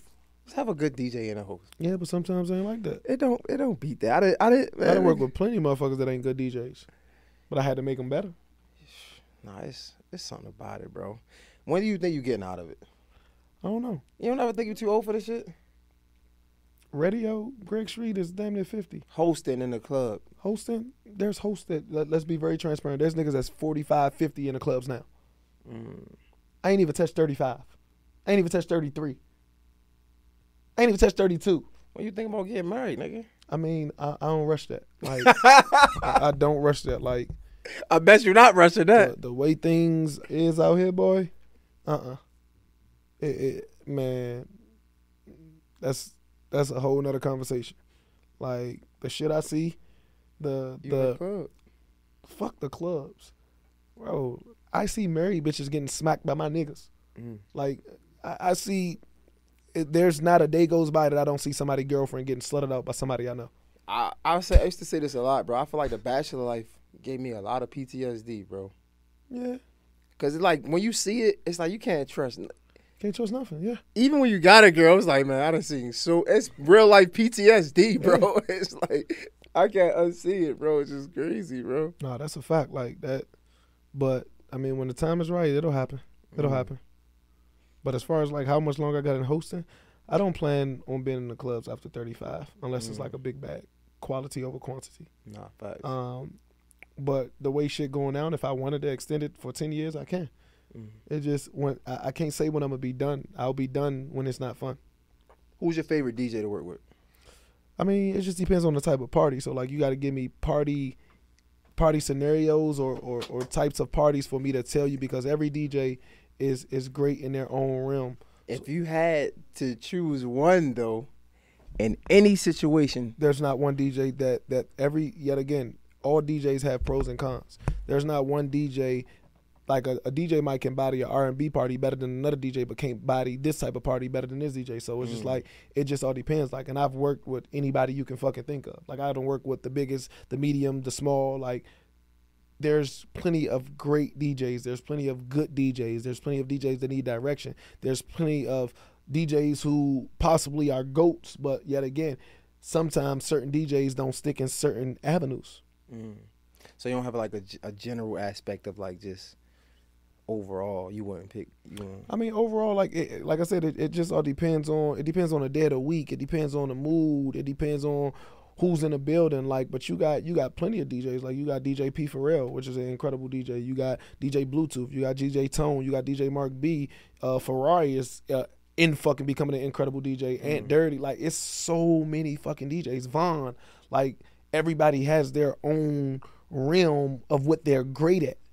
And I just know everybody pros and cons. So their pros, I don't bother, but their cons, I help them pick up when I'm hosting with them. I like that. Do you what's your favorite type of music? R&B. I listen to slow music all the time. I hate outside of the club. I don't listen to club music. Same, but I feel like parties is killing these R&B parties, bro. Yeah, it's about 30 a week. Bro, I feel like it just got introduced a few years back, and it's just ran it in the ground. That's because, yet again, all the DJs, well, not all the DJs that majority of the people are saying play the same shit, play the same set. Do you like, I think my favorite style of DJing is like, we do this in Baltimore called blending. I know what you're talking about. That's my like, y'all don't do that down here. Nah. That's Atlanta, top 5. That's the best style. I'm sorry, bro. Yeah, it's cool, but yet again, to each his own. That shit a so Baltimore hard, DJ bro. wouldn't work out here. Yeah, nah, facts. Yeah, so, a DC DJ will work out here more no. than what? Y'all play just the hot shit, like. Yeah, but then they'll try to insert go-go. Nah. Niggas not doing that. Nah, niggas not really. Niggas not really doing like the big D, like Steve-O, like. Okay, that's because Steve-O travels the world. Steve-O DJs everywhere, so yeah, of course Steve-O wouldn't do it. Yeah, that's what I'm thinking about the big D. Like they not about to just throw no go-go with it. No, they're not going to do that. They not going to do that. That's wild. That's crazy. All right, I'm telling you, man. Like, I done seen it all. They get the go-go one out here? Yeah. Damn. And there's nothing wrong with it, but you got to know your crowd. You got to know where you're at. You got to know the people that's in it. Like, a lot of people don't think. Yeah. Nah, facts. I think blending definitely my favorite. You got a favorite style or just? Nah, I mean, because I don't even know all the styles of DJing. Like, but I just know a great DJ when I see one or hear one. Nah, facts. I love that blending shit, bro. I wish I could do that. I wish I could DJ like that shit is so hard. But no, bro, I think that's all we got, dog. I enjoyed the conversation, man. It was definitely. Damn, I was here for an hour and 40 minutes. Yeah, bro. Wow. Yeah, bro. What? That's good. No, that's great. Yeah, man. There's a lot to talk about, bro. You doing your damn thing, man. You been doing your thing, bro. Appreciate that. You man. really like. You out here, man. And you ain't look up to nobody. You don't got nobody. You can't give me top 3 radio personalities. GOATs. Give me 3. Oh, no, 3 GOATs? That's totally different. All right, wait. But just because somebody is a GOAT don't mean that I look up to them. All right. Like, I can respect somebody's craft and respect what they've done, but Give me top 3 without Steve Harvey. Mhm. Like them. okay. Greg Street, Ryan Cameron, Frank Ski. And then Frank the Ski honorable was mention fire. are the Dirty Boys. Frank Ski was fire. They changed the culture. Mm. All those changed the culture in their own perspective ways. So what about in this time, I guess? In this time, as far as what? Like this time age. Radio GOATs in this time age? Yeah. FlyGuy DC, Ferrari Simmons. Mm. There's nobody else on a pedestal with us. There's some young people out there doing that thing, but Who? it's some young people. They not on. Yeah, but that you level. said GOATs. No, facts. I mean, up and coming goats, like hypothetically, is No, you can't mix up and coming with GOATs. It's like No, it's a no. chick in DC doing her thing, Bacon Bear. Bacon Bear, I know exactly who Bacon. She's extremely dope. Nala Simone is coming up doing Yeah, her thing. but you said GOATs. No, yeah, you're right. You can't got it. it's two totally different things. You got it. I'm curious. That's like saying who are up and coming GOAT in basketball. You can't say nobody. I would go. Who? I would say probably like Ja Morant. He's not. You can't call a nigga up and coming. Jog McGrant is an incredible fucking player, but you can't. What stat line? What expert? Like you can't. You I gotta guess see. You gotta see it first. Like, and we see it now, but you gotta Nah. see it for longevity. Look, the best thing I could say, and this was the greatest thing somebody ever told me. It's not about being the MVP. It's being the Hall of Fame. Yeah, it's not. It's literally. Nipsey's been saying it forever. So, It's a A marathon. nigga can only be a GOAT when they damn near about to be in the Hall of Fame. What that nigga Drake say? About 10 years ago. Oh yeah, we'll see if you around a decade from now. Yeah, oh, Exactly what he said. yeah, but No that's what I'm cap. saying. Like, and Ja Morant is phenomenal. He's on the right fucking path. But he still got to show us. You got. Yeah, we gotta see it. We see it, but we gotta see it. Nah, That nigga fact. is incredible. Nigga's about to be the face of the league. Nah, fact. I am curious to see how once the old people get out, or not old, the legends that's in doing that thing now. I'm curious to see how the new wave It'll of. be totally different. I just want to see how it's going to be. It'll be totally different. The new wave of thing, niggas are weird. A lot of niggas are weirdos. Let's just be very For transparent. sure. But the new wave just gonna be totally different, man. It's gonna Is- be totally different. I'm excited to see that though. Yeah, no, it's gonna be dope. Change is always dope. But they gotta instill their own flavor onto the culture. You shooting for Radio Forever morning show? No, I'm still a night show guy. As long as I'm in the clubs, I'm gonna be a night show guy. When I get a wife, have kids, then I'll go to afternoons 2 to 6, and then when I'm over 2 to 6, then after the morning I'll retire. That's how radio usually goes though. You go night, afternoons, morning.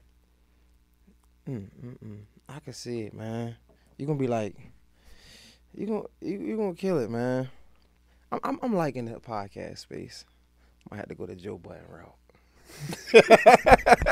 I'm liking this podcast. If I can do what I want, nigga ain't telling me shit.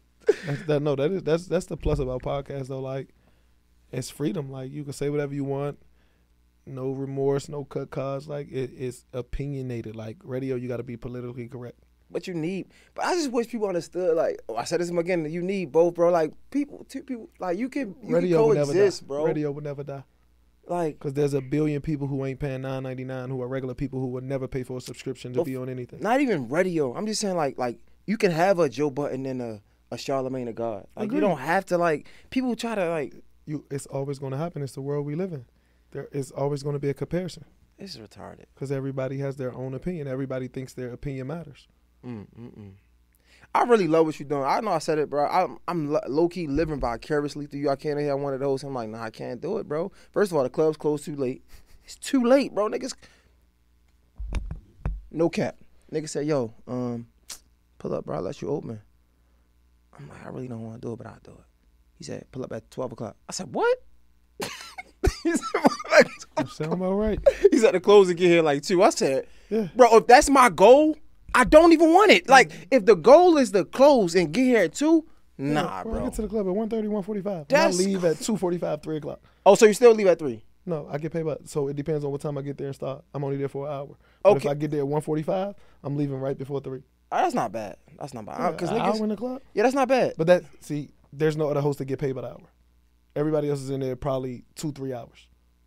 Max. Minimum, I meant. My bad. 3 hours is crazy, but I don't know. It happens. I mean, I thought 12 or 2 still was a thing, or the 2 hour thing, like one 2 hour 45 minutes. No, 2 hours is cool. There's nothing wrong with it. I mean, to each his own. Damn, it's different down here. Yeah. It's different. Like, it's different. Nigga said 12 o'clock. I said, 12 o'clock to open? Bro, I'm not fucking with y'all niggas, man. Then niggas be at the after hours. Oh, my God. It be, It's Atlanta for you. I'm too old for that shit, bro. That's Atlanta for you. I'm too old for that shit, bro. Yo, what's the, are you doing any, what would be a great opportunity for you now? I'm just curious to hear. You know how back in the day you took gigs? This is a great opportunity. It's a great opportunity. What's a great opportunity for you now? Hosting a festival, make Rolling Loud, being an official host. That would be a great opportunity. And I'm not talking about like on the side interviewing the artist. I'm talking about like The host. Like That makes sense. bring it, not introducing the artist, but right before every artist go on, a mini set, whatever the case may be. That would be dope. That's really that's a conversation away, literally. Like low key, like that's not really that hard for you. Like, Yeah. And then another goal would be being an official host for Live Nation, do all their tours. that ain't. I don't see that being an opportunity. They paying for that. I can see them dropping a bag for that. Everything is a matter of time. Nah, you stunting. See, these niggas like him be full of shit. And I'm gonna tell you, I'm on to the niggas like this. Let me tell you what they do, right? He probably already had the conversations, right? He come on here and say that's a goal for when it comes. Like, I said that was a goal. Nigga, you already had the you full of shit, bro. I ain't had that conversation. I just got in the tour world. I ain't gonna lie to you. That's one thing I don't do. You liking I don't it? lie. Yeah, tour is incredible. Like, I'm reaching the masses. I'm sold out arenas. I'm 15,000, 16,000 a night in the NBA arenas. Like, it don't get no better than that. Are you capitalizing off of it though? Of course. Content is key. There's about to be a whole hour documentary. I did 6 dates. I did North Carolina, Atlanta, Chicago, DC, Boston. That's 5 dates already. It's about to be an hour documentary on the first 3 dates, and then a whole part 2 for the last 2 dates, and then there's about to be the second half of the second leg of the tour. Content is everything, bro. You gotta get like some like stickers or some shit. It's or, already have them give it to everybody at the door. It's listen, bro. I'm telling you, bro. This shit is about to be like clockwork. That was just my first leg, so it was like, okay, let me get familiar, let me get understood, let me see how to move and etc. It's over with now. Like some church fans with your name on the back. Bro, it's over with. 20,000 of them. T-shirts, one big party on the front. I party with the GOAT, FlyGuy DC on the back. That's hard. Get the video guy after too. Like, yo, how was the host type shit? Yeah, that's already done. See, bro, that shit hard, bro. I'm gonna let you go, man. Yo, let niggas know how to follow you for the niggas that don't know, man. All my social media, I am FlyGuy DC. That's on every single social media platform there is. That's simple, that easy. Great conversation, man. The GOAT himself, amongst the GOAT. J Hill, FlyGuy DC. Great conversation. You gotta come back, man. We out. It's a wrap. Yes, Sirski. That was hard, bro.